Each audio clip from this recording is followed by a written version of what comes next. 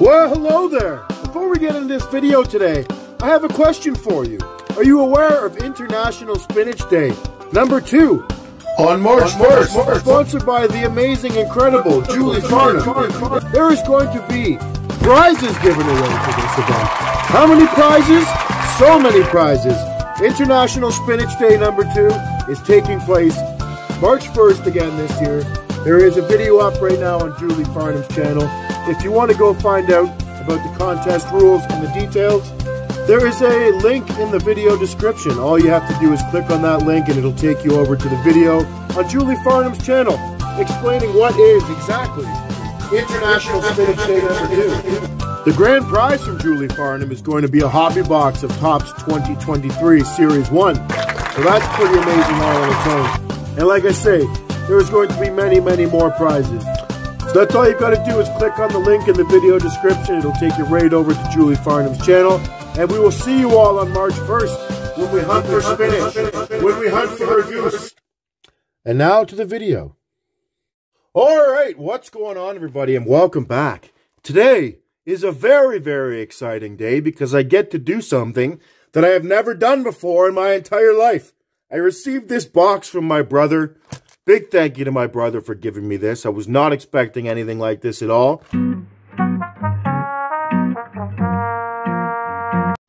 I have my first ever retail box. My very first full-size retail box. I usually only buy the retail blasters and stuff like that, but this is a big chungus here. I know you can get variants, Dazzler variants that are only available in this set and stuff like that, so we shall see what we get out of this here today. Lots of good rookies, lots of good young guns. It would be nice if I could get Power or Kochetkov or Marco Rossi. I've already pulled Boldy, I've already pulled Beniers. So I've had amazing luck with this set. Better luck than I've had in a long, long time. Series 1 seems to just be working for me for whatever reason. So again, big thank you to my brother. I really, really appreciate you hooking me up with this. So let's see what we got in here today. I think what I'm going to do, just because this is huge and there's so many packs in here, I think I'm going to split this up into 2 videos. So we will take the left side out of this here today. And we will go with 12 packs on the left side.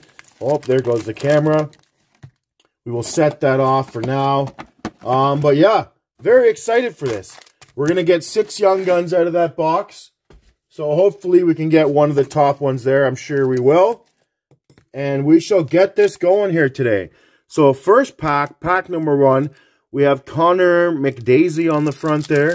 So let's see what we got in here.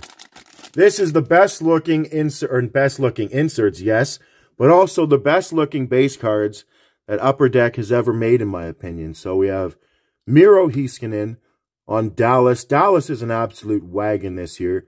TJ Oshie, Justin Falk. We have Alexander Wenberg. We have our first insert is a Neil Pionk Defense Mechanisms card. We have a Pavel Bushnevich. We have Brendan Tanev. And we have Jonas Brodin.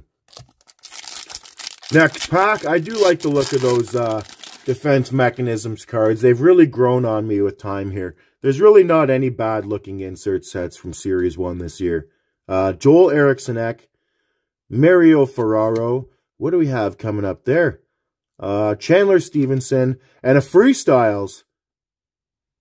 A red Freestyles. I think the other ones are all different color. I've never seen one with red on there like that.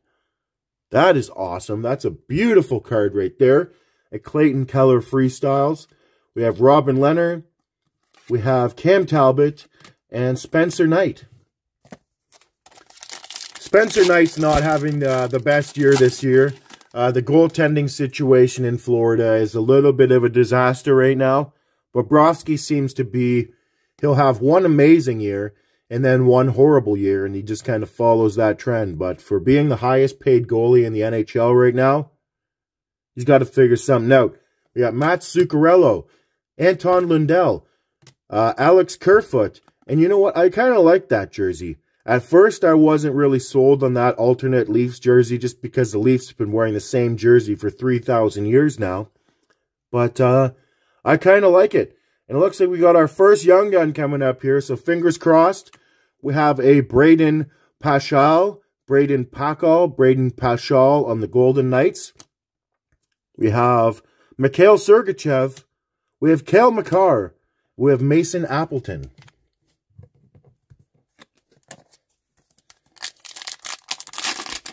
All right, next pack. We have on the front, we have Morgan Barron, Anton Forsberg, Colton Parayko. We have our first canvas of John Marino. Really like the canvas design this year. Alex Formanton, Jordan Kyrou, Jeff Skinner, and Jonathan Taves. So we should be getting at least... Why do I keep knocking the camera around? What is going on right now? Okay, camera's back. We should be getting at least one Dazzler out of this box. Hopefully we can get a couple. I think there is red and pink are the color variants for the retail boxes. So fingers crossed we can get a red or a pink Dazzler. We have Alex Tuck, J.D. Compher, Ryan Reeves, who's now with Minnesota. Absolute beast. I really like Ryan Reeves. Minnesota is probably the toughest team in the whole league right now. We have Dylan Larkin, and we have Timmy Strudels. Timmy Strudels, center of attention. That's a beautiful card as well. Alexis Lafreniere. There he is. Philip Hronik and Brandon Hagel. Brandon Hagel's been having a great year this year, too. Very underrated player. He's a good depth, good two-way guy in Tampa. Pretty much everybody that plays for Tampa is solid. Like that team's just so good. You just don't want to have to play them in the playoffs. Andrei Vesnilevsky is what they should be calling that guy. And maybe they should just change the Vezina trophy to the Vasilevsky trophy or something. But we have our first checklist of Barkov and Point. We have Tyler Myers on Vancouver. Vancouver is a disaster this season. We're not even going to get into that. We have our first portraits. That's a beautiful one right there. We have Jonathan Huberdeau, who's now with the Calgary Flames. We have JT Miller. I don't like JT Miller. This guy, I don't know. I'm sure most people have seen all the videos and stuff right now, but this guy's apparently the worst teammate in the league. He's apparently just toxic in the locker room, calling out his players for all sorts of stuff. He doesn't back check. There is no back checking in this guy's game at all. You see him skating around on the ice. His care level's just not there. His effort level's just not there. And then you see him yelling and calling out his teammates on the bench and stuff. But how are you going to do that if you don't even back check and you don't even try? We have Freddie Gaudreau. We have Kasperi Kapanen. We have Tyler Toffoli. Really like Tyler Toffoli. He's one of my favorite players. He was amazing back in the day when the Kings had their 2 cup runs. And now he plays with Calgary. So we have Michael Matheson. Freddie Anderson, who's having a bit of an injury-riddled season again. I feel bad for Freddie Anderson because he's such a good goalie. But he was out for most of the year, and then he was back for 2 weeks. And I think he won every game he played in that stint. And now he's currently injured again. The good news is in Carolina, they have Antti Ranta. They have Kochetkov. They have a ton of really, really good goalies right now. Kochetkov's currently actually sent back down to the AHL Wolves. Just because you can't have all 3 of them up. They would have had to put Ranta or Anderson on waivers if they wanted to keep Kochetkov up. But it's pretty clear at this point that Kochetkov is going to be the goalie of the future there in Carolina. We have Jack Roslovic. We have Joel Armia. We have a Braden Schneider Young Guns. So we're already 2 Young Guns in there. That's a nice one. Braden Schneider. We have Elvis Merzlikins. We have Jake Allen. And we have Brad Marchand. Yeah, Brad Marchand. I know nobody likes Brad Marchand. But one thing you've got to give that guy credit for is he's absolutely timeless. How long has Brad Marchand been in the league now? Seems like forever. And he doesn't slow down. He never takes a step back. Every day, he's in there mixing it up, getting in people's faces, mixing up in the corners. He's still a really good player, so I'm not trying to pump Brad Marchand's tires here. I don't like him, but you got to give him respect. We have David Pastrnak. We have Dylan Strome. We have Matthias Ekholm. There's a beauty one. Hello, Ovi. We got the Alexander Ovechkin Superstar Honor Roll. Ovechkin one day will be the greatest goal scorer of all times, but nobody's ever going to touch Gretzky's points record. It's just impossible. It'll never be done. We have Connor Murphy. We have Mike Hoffman. We have Owen Tippett. And Rasmus Andersson, who is another one of my favorite players. He played his whole OHL career with the Barrie Colts. And just an absolutely great player. Going back to this, though, I shouldn't say never. Never say never. I said nobody will ever beat Gretzky's point record. Who knows what could happen in 100 years from now if the NHL is still around. People said nobody would ever beat Gretzky's goal-scoring record. And look where we're at. We're here now. I personally don't think anyone will ever break Gretzky's point record. But like I say, who knows what's going to happen in 20 years or 50 years or 100 years. I don't know. If this planet will be around long enough, if the NHL is still going, it's kind of hard to imagine what it'll be like in another 100 years. We have Jeff Carter, Johnny Gaudreau, Carter Verhaeghe, Rasmus Ristolainen. Beauty. Oh my God, there's my guy. We pulled a beautiful Quinton Byfield card. You guys hear me talk about this day in and day out. That is my favorite player to collect for right now. He has recently been back up playing with the Kings. They sent him down there just to get a little bit more time in the AHL. They're now playing him on the wing, which he is playing much, much better since being put on the wing. Can be a little bit tough, I guess, for these young guys coming out to play center in the NHL. We have Mason Marchment, Oscar Lindblom, and Kyler Yamamoto. I really like this Byfield card right there. That is beautiful. I am very happy to get that one. All right, now we have Alexander Barkov, who's going to be replacing Matthews in the All-Star game.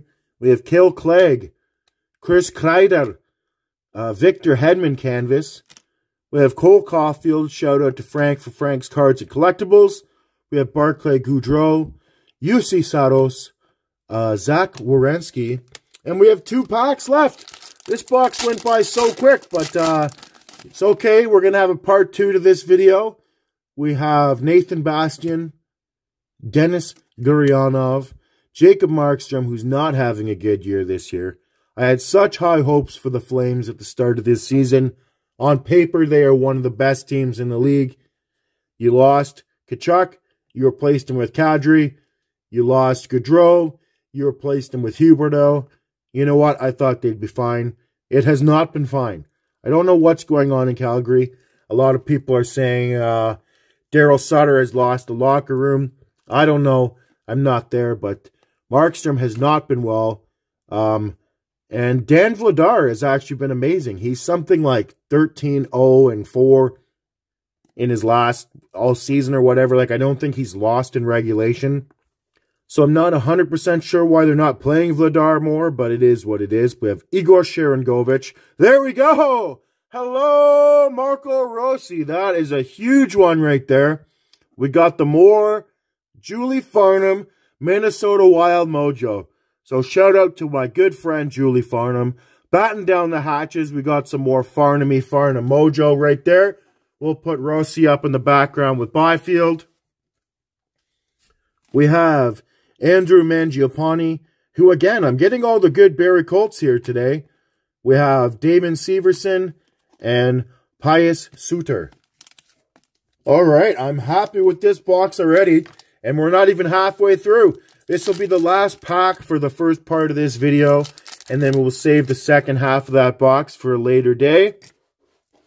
All right, and now here's the last pack here. We'll finish this off. Hopefully we finish it off with a bang. Very happy to get that Rossi Young Guns there. I'm getting good luck with this Series 1. I feel like this is the one series. Oh, speaking of good luck, I see something red and quite dazzly there. So, maintain composure. What was I saying? I feel like this could be the one series where I could actually collect all the Young Guns because I've already got all the big ones out of the way. So I wouldn't have to worry about going out and buying them all because I've already pulled them all from the packs. So we have Jacob Verana. We have Gabriel Landeskog. We have Braden Point. We have an Igor Sharangovich Red Dazzler. It's a color match on the Sharangovich Dazzler. Woo! That is a beauty right there too. This has been amazing. This has been an amazing box so far. I'm very happy with this. Eric Johnson, Alex Killorn, Yanni Hakanpää. Yanni Hakanpää this guy's a beast. I don't really like this guy. He's kind of known for cheap shots. If you saw what he did to Drew Doughty a couple years back, he could have ruined his career. He destroyed Drew Doughty's knee on a really, really dirty play. But I like the way he plays. I just don't like when you see people taking cheap shots like that, going knee on knee with all-stars and stuff. And last card in the break is Anthony Mantha. So this has been already amazing. I'm only halfway through this box. It's the first one I've ever opened. But, and now we're going to conclude this video with this usual stuff, where I've been beating this dead horse for ages and ages in here, trying to pull a Spinach card out of Allen and Ginter. If you're new to the channel and you're asking yourself, what is he talking about? Why do I hear Spinach? Why is everyone talking about Spinach? In this set, the Allen and Ginter set, there is a Spinach card that I have been trying to pull for ages. I have never pulled one, but with the amazing help of all these beautiful people of the card community, I now have over 30 of these Spinach cards, so I am #1 Spinach collector in the entire world. But will I ever pull one on camera? I don't know. I did get a pack from my buddy Old Man Game recently, and it was a little bit, I don't know. So let's get into this here. We shall see if today is the day and we can finally pull a Spinach card.